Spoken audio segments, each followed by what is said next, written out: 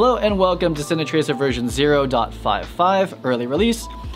This is the virtual production update. It's our very first time having some virtual production tools like this virtual camera that you may have seen clips of online in various places.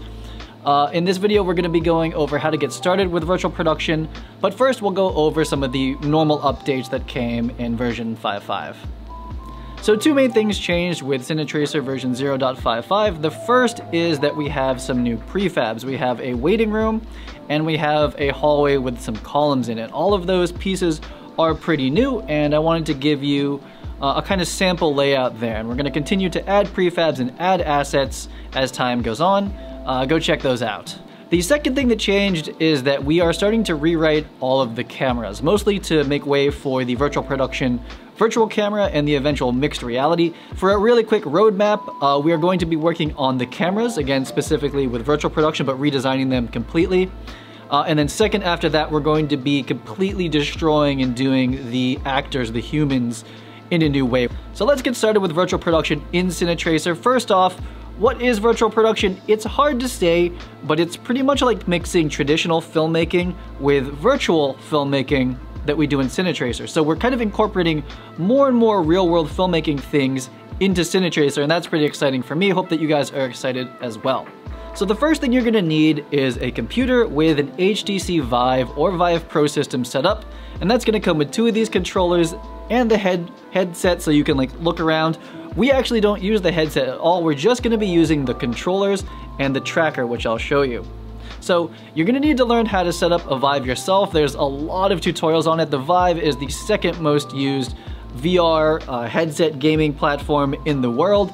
It's very reliable, it's really robust, so learn how to set it up, set up the base stations, get the controllers working, play one VR game or two, and once you have that all working, then CineTracer, being a Steam game using Steam VR, it will work as well, and you'll have the motion controllers and the tracker.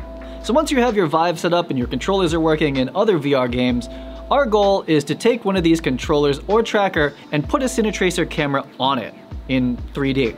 And so when we move this, we're gonna be able to pan the camera, we're gonna be able to turn it, and when you put it on a rig, one second, when you put it on a rig like this and you operate it like this, you get really nice cinematic handheld footage, and you can actually just put this on a tripod, move it on a tripod, put it on a jib, put it on a Steadicam, a gimbal, anything you want, and you're gonna get that real motion, that real world camera motion into CineTracer, and it really changes the way that everything looks.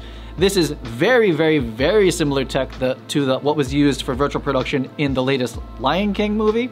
You might see like the almost exact same kind of rigs. This is very similar. We can do that in CineTracer. So I'm gonna jump into CineTracer over here, and I'm gonna show you how you get started with our first virtual camera. Okay, so we are at the computer now. I'm in CineTracer, and if you've never seen this before, I really should have made a video on this. This is OBS over here, and right now it's recording the screen, right? So having two monitors is helpful, but this is how I record footage for this, and that is how CineTracer is designed. It's like a video game, and you record the footage like a video game. We actually have another workflow now too, but that's primarily how I do it.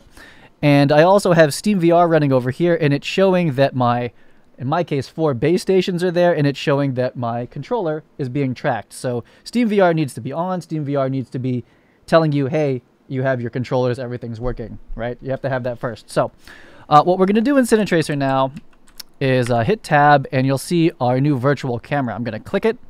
Oh, click it. Here it is, and it's kind of like, floating in the middle of nowhere, right? But it's going to sort itself out. You can still spin it like this. And if you want to grab it again and move it, which we're going to, hit G and you can continue moving it around. This will continue to evolve. This is our first version of it. So what you're going to want to do now is with it selected, I'll go to the side so you can really see that it's selected. With it selected here, we're going to hit scan for controllers, and it's going to show that there's one. If you select it again, it shows the number 6. That number doesn't really matter to you. It's kind of an internal number for me. And then if we click it, you'll see that all of a sudden the camera like jumped over here, right? So just generally now, hit G and kind of spin it until it's roughly facing where you want, and very roughly like where you want its position. So I'm gonna kind of put it there.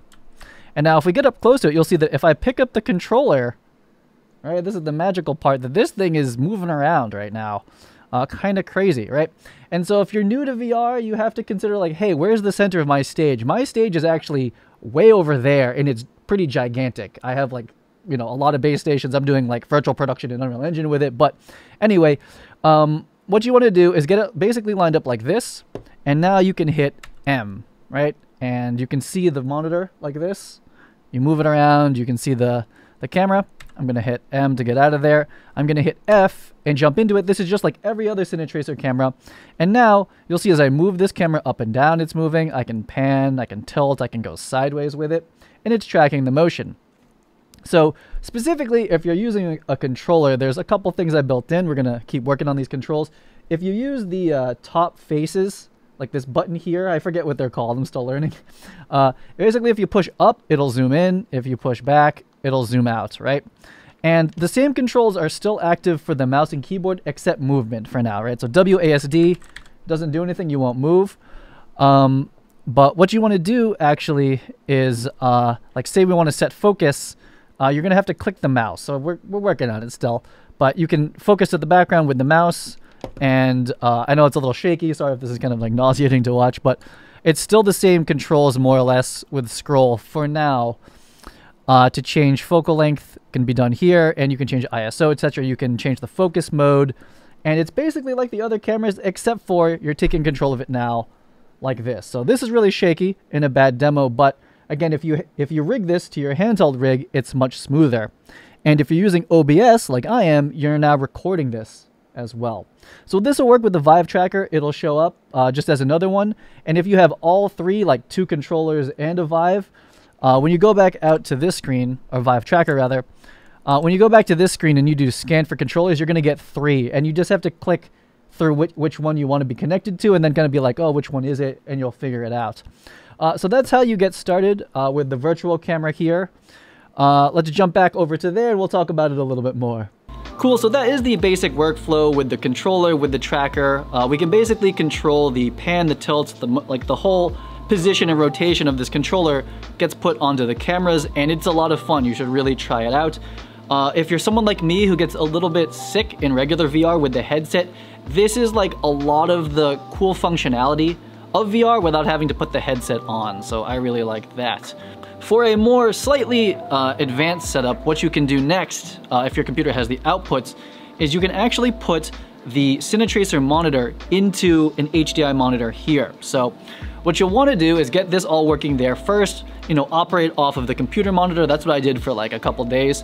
But when you want to get the footage here and like actually operate it handheld, you're going to need to do output from your computer through HDMI, and you're going to want to mirror your primary display that's playing CineTracer. Just mirror that to this. This monitor will show up as another display and you need to mirror it there. I'm not going to go over that right now. It's different on Windows, it's different on Mac OS. If this even works on Mac OS, I haven't tested that. We're going to talk about that in a second, but just look into how your computer system needs to mirror monitors.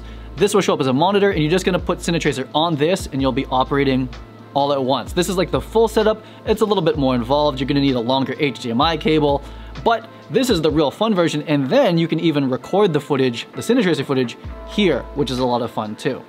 So that wraps up this update on our first virtual production tools. I'm pretty excited about it. Some quick disclaimers and things about this. This is beyond experimental. I'm still very new to this. I figured out how to do it in Unreal Engine like a week or 2 ago, and I immediately put it in CineTracer. I want people to try it. Will it work on your system? I don't know. I know that it works on Windows with SteamVR with a Vive Pro with base station 2.0s. Next up, will it work with the original Vive, like the older Vive with the other base stations? It probably will. It will also probably work with the Valve Index. If you have a Valve Index, you're a pretty advanced VR user, I imagine. That's still SteamVR. I imagine the Valve Index controller works, but that thing's a little bit weird to mount on a camera, but hey, it probably does work. Works with Vive trackers. We do not know if it works with the Oculus Rift. I haven't tried it yet. I suspect because it works through SteamVR that the Oculus Rift doesn't talk to SteamVR, but we'll find out. Let me know if you try it with the Rift and it works. That's cool. Other than that, I'll have to see if there's a different way of integrating for the Rift. It will definitely not work with the Oculus Quest. None of the, the self-contained ones. That's just not going to work. It doesn't work that way. Okay, hopping in for one more note, this is a big one for the CineTracer community, I know, is that I do not know if this works on Mac OS yet. I just don't know. I haven't tried it. One of the main things is that my Vive Pro needs DisplayPort. So I don't have DisplayPort on my iMac Pro, which is a pretty high-end computer, or on my MacBook Pro. So I don't know if you can do like a USB dongle to it. And, you know, in general, the Vive requires a lot of USB ports. I guess it only needs one now, but I just haven't tested it on the Mac. If you have a Mac computer and you have a Vive or Vive Pro and it works, please let me know. I'll be testing that in the future. My Vive system's kind of tied up at the moment. I don't really want to take it down to test it on my Macs, but please let me know if it does work. And we'll know over time, but just right now it's very fresh. I don't want to take that system down yet. To test it anywhere else, just let me know. That'd be very helpful to know if it works. Cool, thank you very much. And moving into the future, if you've been following the main YouTube channel and you're interested in doing mixed reality, which is what I have behind me, which is shooting green screen footage of people and then putting those people into the, in this case, CineTracer background, we are working on a workflow for that. I do believe it's going to be possible with basically any camera and CineTracer, but you know, my caveat is that the fidelity, the quality of the tracking and the lining everything up, it's not going to be anywhere near as good as if you do it in Unreal Engine, which is what I've been showing before. But if you want to get like a simple version of it to kind of test the technology, I do believe I'll be able to accomplish that in the next, I'd say month or so of testing and updating. So that's the update, virtual production. We're going to continue to work on cameras. We're going to add more assets and just same old, but now we have some kind of cool virtual cameras. So let me know in the description below if you do get it working, and I would love to see clips of it on Instagram, even just a picture of like your rig and CineTracer or video of it working. That's just really helpful for me to know as the developer. They're like, hey, it's working, people get it, and if there's enough excitement behind it, enough people going and using it, I will continue to make the tools better and better. So I'll see you guys on the next video.